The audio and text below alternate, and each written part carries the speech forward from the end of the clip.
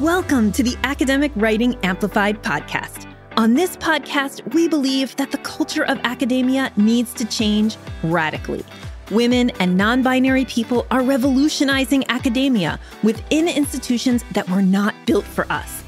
If you're ready to reject the culture of overwork, kick guilt and overwhelm to the curb, and amplify your voice to make a real impact on your field without breaking down or burning out, you're in the right place. With our team of experienced writing coaches as co-hosts, we'll share insights and talk to inspiring guests to bring you the practical strategies, systems, and mindset shifts you need to find time to write, publish work you love, and design your career on your terms. And it all starts with writing. Let's go. Hello, and welcome to the final episode of the year of Academic Writing Amplified. I'm your host, Kathy Mazak, and I'm really excited that you're here. This episode is going to release in late December, so you can think of it as a last-minute gift guide.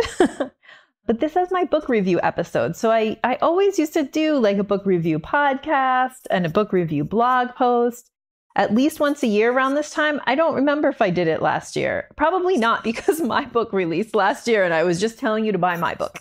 So in this episode, I'm going to do a little book review of 5 books that I read this year. 2 of them are fiction, 3 of them are nonfiction. We're going to do some honorable mentions, so other stuff I love that you might want to check out. And then at the very end of this episode, I'm going to give you a little preview of what 2024 is going to look like around here at Scholar's Voice. And yeah, so I hope that you enjoy this episode. So I'm going to start with 2 fiction books that I want to recommend to you. And I read a lot of fiction. I read a lot of historical fiction. I also read my fair share of romance and fantasy. But I wanted these 2 books that I'm going to talk about. What I liked about them, or the reason I wanted to put them on the podcast, are that, first of all, both of them are from authors who I read absolutely everything they write. So I have read every book that these 2 authors have published. And so I'm like on my seat, always waiting for what they're going to do next. And maybe you have some authors like that. So I wanted to share some of my favorites with you. Also, both of these books have an academic connection, I think, or like a professional connection. So yeah, that's why I thought you might be interested. All right. So the first one, I don't know if you can hear me. I'm like picking up the books and holding them while I'm talking to you. So the first one I just finished last night. It is by Lisa See, S-E-E, and it's called Lady Tan's Circle of Women. Now, Lisa See is Chinese American. She has written some nonfiction about her family who came over during the gold rush to California. And she writes a lot of historical fiction about China.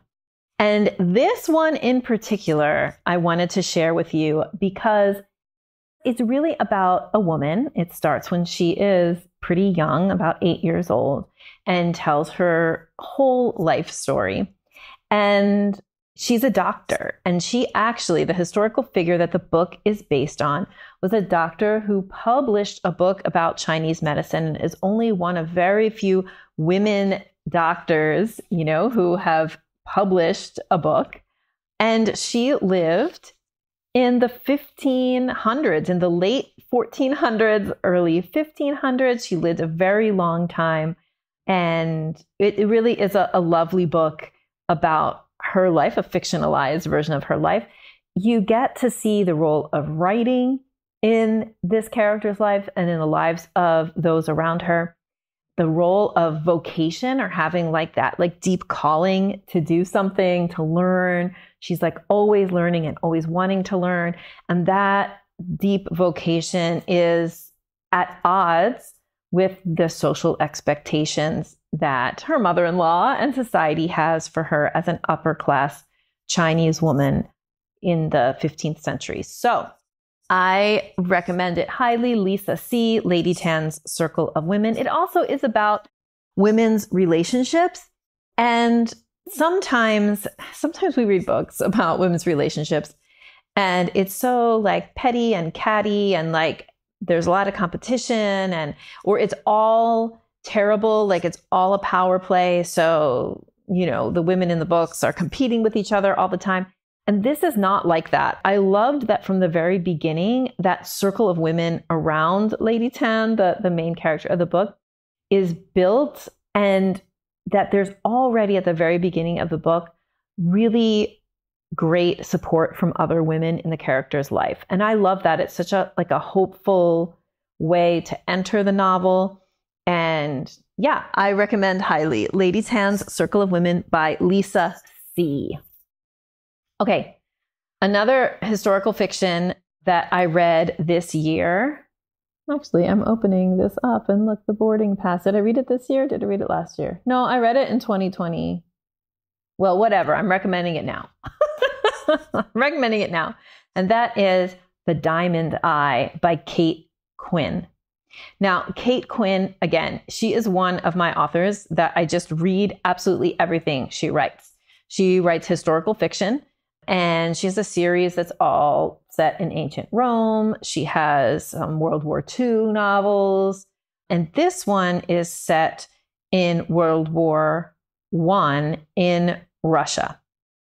Let me see. Is it World War I? Let me remember. No, in World War II in Russia. The academic connection in this book is that before the main character becomes a sharpshooter, all right, she becomes a high-ranking, very good shot assassin in the Russian army. So before that, though, she was writing her dissertation and she was a librarian. And this is, again, based on a real figure from history. As she's talking about, as she's learning to survive and participating in this terrible, bloody war and all of this stuff happening, she's like, I might never finish my dissertation. And I just felt like this was so relatable in that way, with that part. Nothing else about it I can relate to really. And that's part of why I love historical fiction, because you get to be kind of involved in worlds that are so unfamiliar to you and kind of learn about them through the lens of characters that you care about. One interesting part of the novel is that the main character, and this happened in real life, of course, all the accounts here are fictionalized, and there's some other bits of plot that are absolutely fictionalized. But the main character in the book has a relationship with Eleanor Roosevelt, becomes a friend. And that was really also interesting to see. I kind of love to see characters that you know about from history, made real and kind of three-dimensional in fiction. And Kate Quinn does a really great job of that. So Kate Quinn, Quinn, a double N, The Diamond Eye. Check it out. Okay. So a book that really I had on my shelf for a long time. So I'm moving into 3 nonfiction books of my 5 books that I'm reviewing on this podcast. So a book that had been on my shelf for a long time and that I hadn't read, I hadn't picked up, because actually both of these books have been on my shelf for a long time. Sometimes I don't read books, like professional or personal development books, that I feel like are going to be too close to what I teach in my programs, because I actually don't want other people's ideas to kind of seep into my program and without me realizing it. And I have this fear of kind of copying somebody without realizing that I'm copying them. I don't know if that happens to you maybe in your academic work as well, making sure that I'm always really citing other people's ideas or other people's tools, and that in my programs, the ideas and the tools are mine. They're either 100% mine that came from my brain, or they are adapted highly by me and I acknowledge the person that I adapted the tool from. And I wouldn't use it in my program unless I feel like I've adapted it so much that it kind of becomes unrecognizable. But anyway, so sometimes I collect up books that I want to read and then I'm afraid to read them. I don't know. It's weird. But I finally read Essentialism by Greg McKeown. The last name is spelled McKeown. Essentialism, the subtitle is The Disciplined Pursuit of Less. So in this year, one of the things that you may have noticed is that it's been a year of kind of essentialism, actually, for me. It's been a year of deep focus and deep cutting away and culling of anything extra in terms of the business and the programs. So when we had a dip in enrollment, a pretty significant dip in enrollment in our programs, starting around September 2022, that was the first sign of this real change, I think, in a lot of online businesses that happened in 2023. So we were, in general, in online business and definitely in our little corner of the internet that is academic adjacent. In 2020 and 2021 and the beginning of 2022, because of the pandemic, people were home. They had potentially like kind of travel money or some kind of money that they could use. They use it for professional development. They were seeking community. They were seeking connection with others at a heightened level because of the pandemic and lockdowns. And so we had a boom in our programs during 2020, 2021. And we thought that 2022 was going to continue with growth. But instead, I feel like mid-2022, things started to kind of course correct a little bit. And, people were talking about recession. There's like a little bit more, the economic climate, especially in the States, became just like more cautious in general. And so actually throughout many different online businesses, you saw kind of like if there was an expansion during the pandemic because everybody was online, then there was a bit of a contraction. And what happened for us, what that contraction of business or that like getting smaller or not enrolling the programs to the level that we had been, what that prompted for Scholar's Voice was a simplification of everything because we just couldn't run the size of business that we had been running in 2021. So in 2023, I basically started implementing the idea of having only one program and that program is Navigate. That is essentialism. So that is exactly what Gregory McKeown talks about in this book, which is simplifying things down and really focusing on one thing so much so that you can really get better at that one thing. And turns out that's what we do in Navigate as well. Like part of the thing that we talk about in Navigate is the academic mission statement, and we talk about aligning all the activities of your career to be about that. That is a form of essentialism. I hadn't read the book Essentialism in 2017 when I came up with that idea for the curriculum of Navigate. That's something that's been in the curriculum since the very start.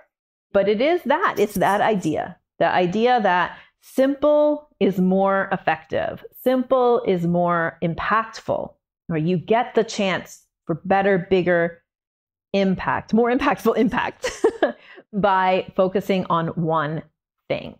So because we had been doing that, and then essentialism was sitting there on my shelf around July, I think I was reading it actually at the retreat, at the writing retreat in July, I was reading it. And I shared some quotes from it at the retreat. And it really does like kind of take you through a process that is very, in its core, it is that process that we take you through in Navigate in terms of creating an academic mission statement and then using it as a way to make decisions about your time. And I'm going to just introduce to you here, I'm just going to read a little quote from it because I like it, to give you a sense of whether this is a book for you. Okay. And to kind of, something that really spoke to me in this book was the way that Greg McKeown in Essentialism talks about the 90% rule. He says, you can think of this is page 104 in the book. You can think of this as the 90% rule, and it's one you can apply to just about every decision or dilemma. As you evaluate an option, think about the single most important criterion for that decision. and then simply give the option a score between 0 and 100. If you rate it any lower than 90%, then automatically change the rating to 0 and simply reject it. This way, you avoid getting caught in the indecision, or worse, getting stuck with the 60s and 70s. Think about how you'd feel if you scored 65 on some test. Why would you deliberately choose to feel that way about an important choice in your life? And what really struck me about that was this idea of getting stuck with the 60s or 70s. Like thinking about everything you do and saying like, do I really want to have a career where I like most of the things I'm doing about 60%? So that was a quote from page 104, 105 of Essentialism by Greg McKeown that I kind of loved. And he does give you a way, like a kind of decision-making process in this book. Of course, I think that our process inside of Navigate is a little bit more nuanced, especially for women and non-binary professors and marginalized, traditionally excluded from academia folks. So that's something to consider, but I think it's definitely a good read and I liked it. So I recommend Essentialism, The Disciplined Pursuit of Less by Greg McKeown. All right. My second nonfiction book is one by Laura Vanderkam. Vanderkam is spelled Vanderkam. And she wrote this book called Off the Clock, Feel Less Busy While Getting More Done. And I didn't know what this book was going to be about, but I had heard I heard her on a podcast a long time ago, because this book, this book is published in 2018. So I heard her on a podcast like a really long time ago. And again, this book was sitting on my shelf and I finally was like, hey, I'm going to read that book. And here's what I love about it. It's about time. It's about the way that we think of time. It's about why sometimes do we feel like time moves really fast versus time moves really slow. So like the perception of time and memory. And I just think it's a short, easy read. And actually the version I have is this little hardcover version that is like a size that I love. I don't know if you all are like this with books, where it's like, I love holding this one in my hand. It's just the perfect little size. I can hold it in one hand. Anyway. So again, Off the Clock, Feel Less Busy While Getting More Done. One of the big ideas that stuck to me from this book was that she talks about how when you do something over and over again, you stop like feeling like you don't remember it as like 100 iterations of that thing. You remember it as one iteration.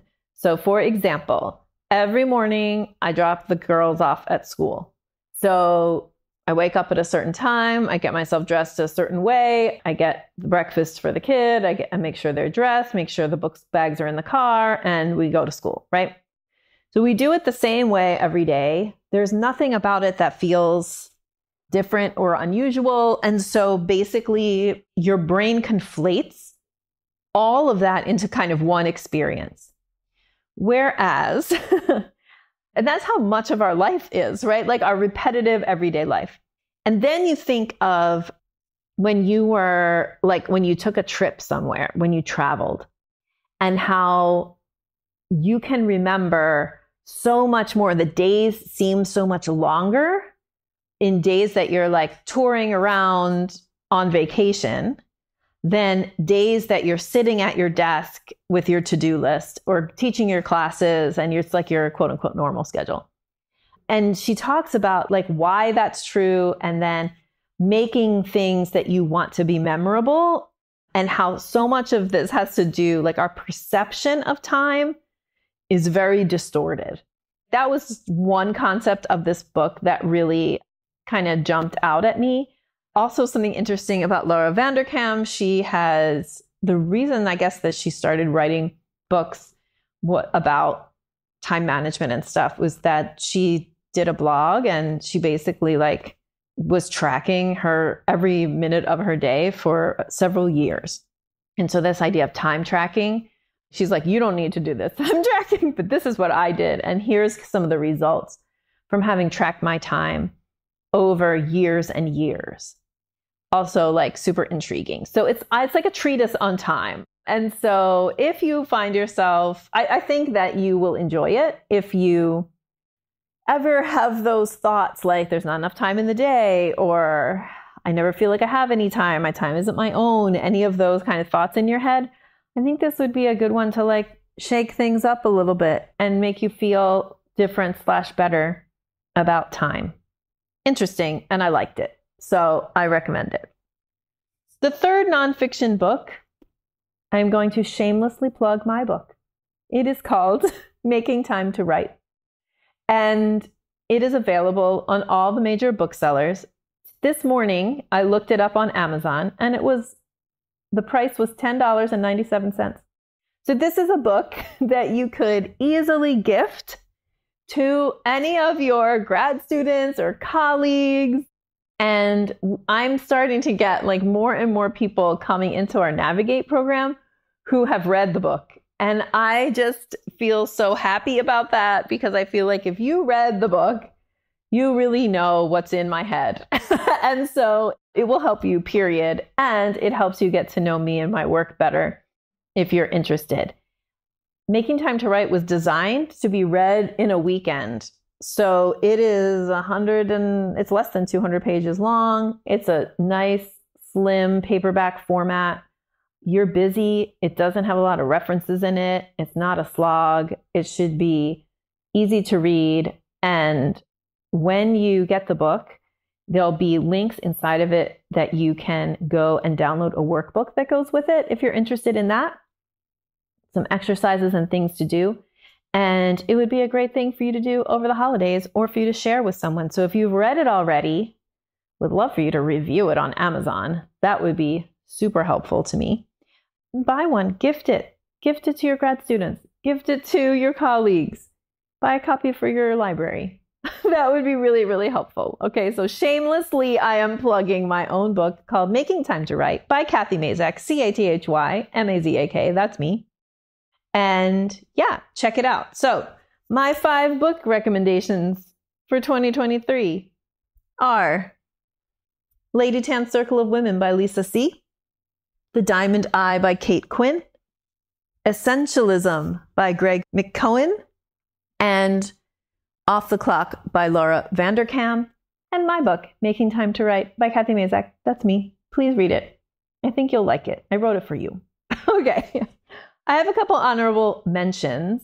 One is I wanted to let you know that one of my all-time favorite books, called The Slow Professor, Challenging the Culture of Speed in the Academy by Maggie Berg and Barbara K. Seeker, is available on Audible. So you can go get it on Audible and listen to it. And I've always said about that book that it is like a really easy read. And you're going to get so much out of even like just the very first chapter. And also, it's not Seeker, it's Barbara K. Sieber, Seeber, Maggie Berg and Barbara K. Sieber. Okay, The Slow Professor. It's on Audible. So go get it on Audible and listen to it while you're running around doing Christmas shopping or while you're in the car.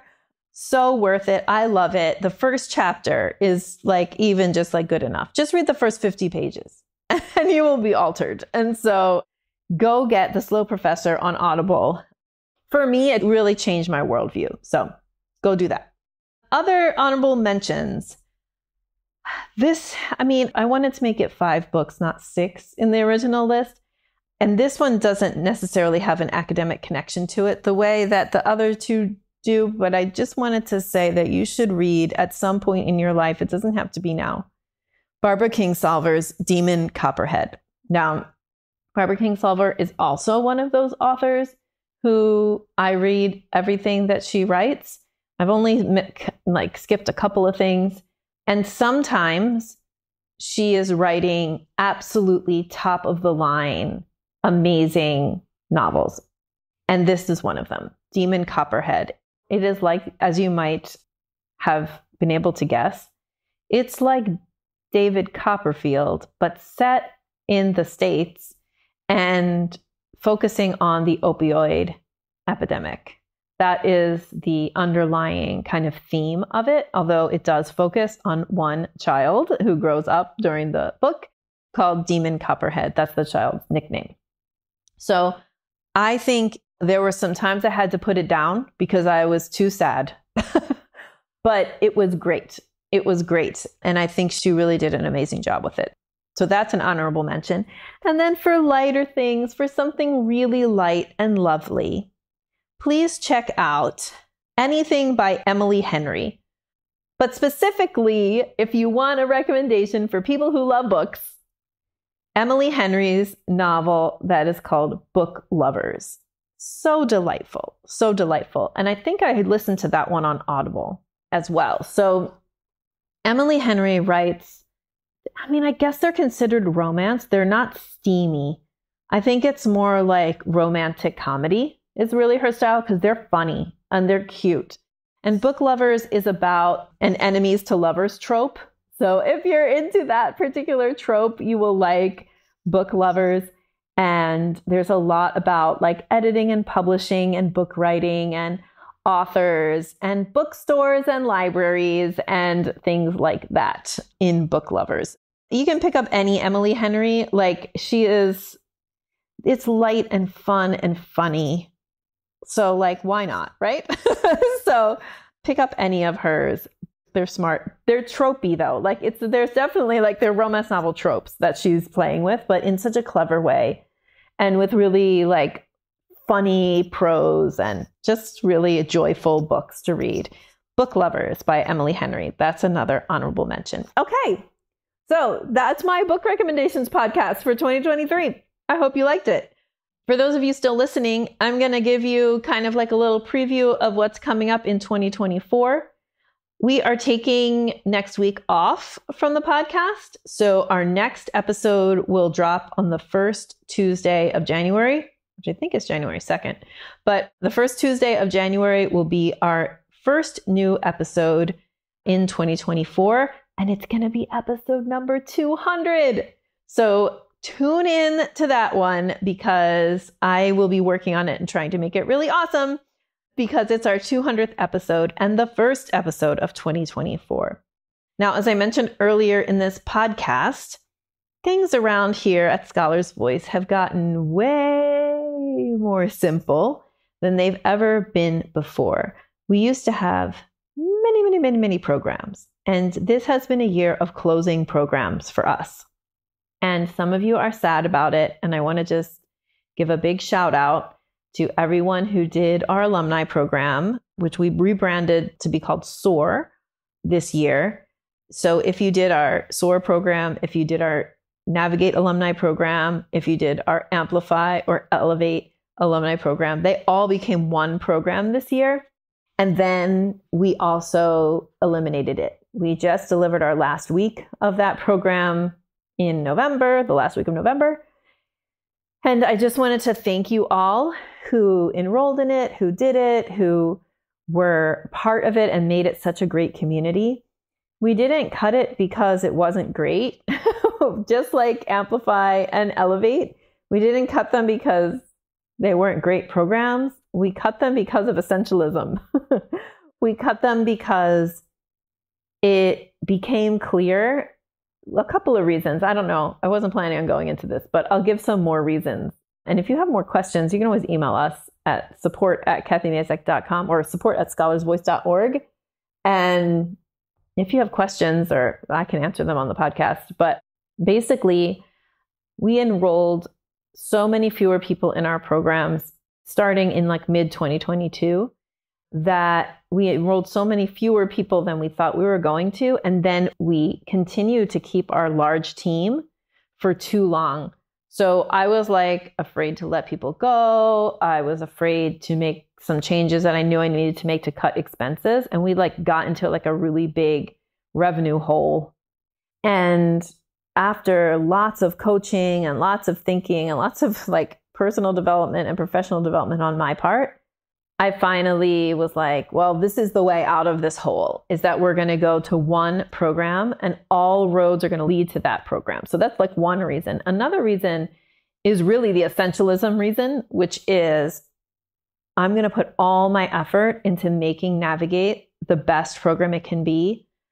That means advertising it on this podcast, getting people to enroll in it, and working with those people to get the best results and evaluating the program, having those people evaluate their progress in the program so that we can have good data that we can share with people. And I had changed the programs, like not the main content of the program, but the way we delivered it so many times. And then we also had so many other programs.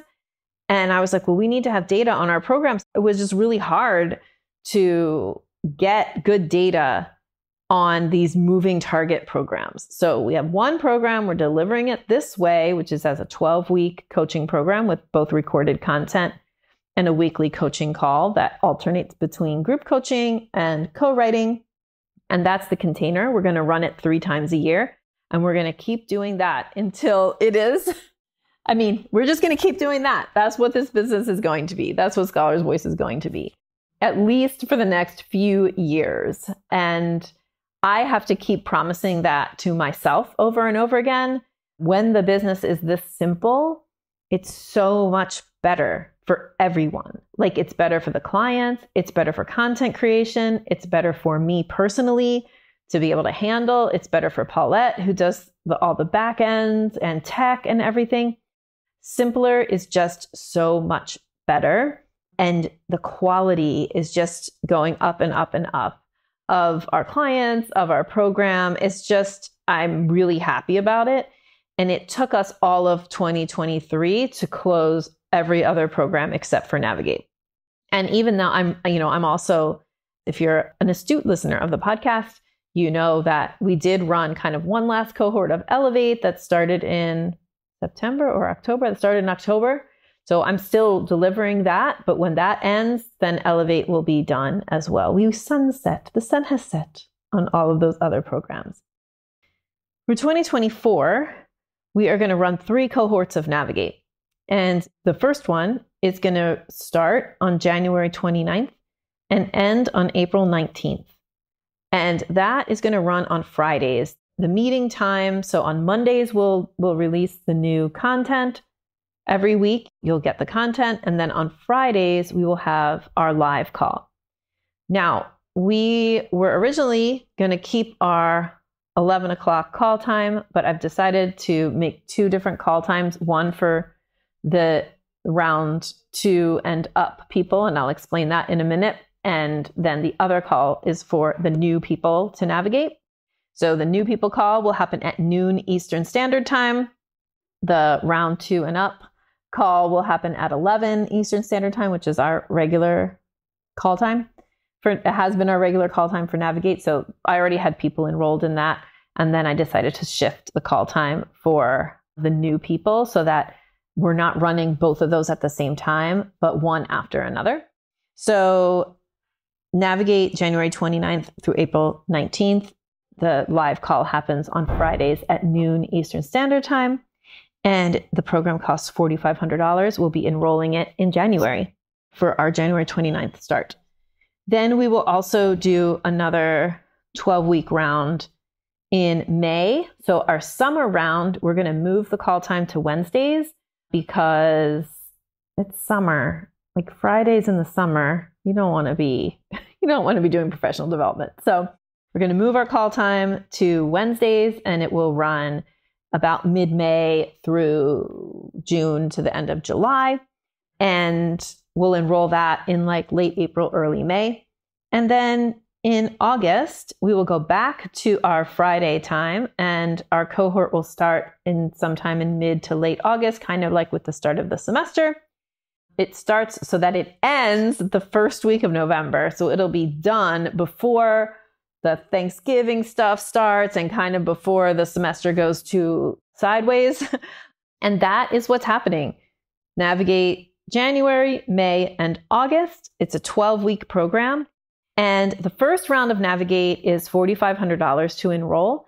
And then we have, you take a benchmark assessment on the entrance to the program and also on the exit. And both times we have a call about your benchmark. So on the way into the program, it's your pre-enrollment call. On the way out of the program at the end of the 12 weeks, we call it your benchmark call. And we talk about, okay, what did you accomplish during this round? What do you have left to do? What do you want to focus on next? Because you're not going to solve all of your problems in 12 weeks. So what are you going to focus on next? Do you want to do another round of Navigate in order to work on those skills? So that's what I was saying, that round 2 plus, like, so we have people who are on round 2, on round 3 in the program, and all of those people who, if you're not round 1, then you're round 2 plus, and we do kind of next level coaching in that version. So same thing, 12 weeks, same alternates co-writing and group coaching, but the group coaching is a bit more up-leveled because people have been through the curriculum once already, and now they're refining certain parts of the curriculum that they want to go back to. It doesn't cost $4,500 each time. It costs $4,500 the first time. And then the groups that have been doing for the round 2 people in January, it's $900, but the price on that may go up. We'll see there. So basically, that is the Navigate program. The other thing we're doing is the Spacious Retreat in July, and we already have some people joining us for that. There are about 7 spaces left. It is happening in July 19th through 24th, I believe, are the dates. You can write to us for that. We'll be promoting that again in February. So keep your eyes open for that. And we had such a wonderful time last year that we're doing it again. It's happening in the Ocean Park neighborhood of San Juan. So you'll need to get yourself to San Juan and get yourself to Ocean Park, which is just like a 10-minute cab ride from the airport. It's very close to the airport. And we'll be there. And we are going to have a lovely, lovely writing retreat. Lots of delicious food, time for one-on-one coaching and group coaching, and lots of time to write. It's spacious. It's spacious. And the group will be between 10 and 12 people. So that's all we're doing. That's everything that we're doing in the coming year. You might be thinking, what about the direct to university Scholars Voice retreats that you promoted last year? Like, we're still leaving them up on the website. And if you would like for us to do basically a workshop at your university, either virtual or in person, then actually you can go to our website, scholarsvoice.org, and you can sign up to get the brochure for that. That way we have your email and we can get in touch with you, and you can get kind of the most recent pricing and brochure for those direct to university. I call them a retreat. It's really a long workshop. They're branded as retreats. I just did one for University College London, and it was so lovely. We did it over 2 days, which is how I'm going to do them going forward, like 3 hours and 3 hours. But also I can come to your campus. I've done them, in person before. I did one at St. Lawrence in New York, which was lovely. And I went and did a 2-day event there. Anyway, this is just to say you can still do that, but we're not promoting it because it's kind of, again, like, I'm not spending any promotion time on that. I'm only spending promotion time on Navigate and a little bit of promotion time on the retreat until that fills up. So that's what 2024 looks like. I got another book I'm trying to write, and our family is doing some amazing things over here. And so it's a lot of energy into some new family ventures, which I'm sure I'll talk about more. And I've talked about actually on the podcast already, which is that we bought a dairy. So we're getting that off the ground in 2024. And it's exciting. It's fun. And it's so simple. That's what I love about my business in 2024. It's very simple and straightforward. So if you want to join us and Navigate, go to scholarsvoice.org/navigate. If you want to help me out, but you're not going to join Navigate, buy my book or share this podcast with someone or gift my book to someone. All of those would be so helpful and wonderful. Or even just go write if you've already bought the book, go write a review. It would be so helpful, especially on Amazon, to go and write a review. So sending you great big hugs and a happy, happy end to 2023. You will be hearing from me again in 2024 with our 200th episode of this podcast. Thank you so much and have a great day. Bye. Thank you so much for spending your valuable time supporting yourself and your writing by listening to this episode. If you like what you heard today, the best way to say thank you is to hop on over to Apple iTunes and write an honest review. The more reviews, the more amazing academic women and non-binary people will find this podcast. So go write one now.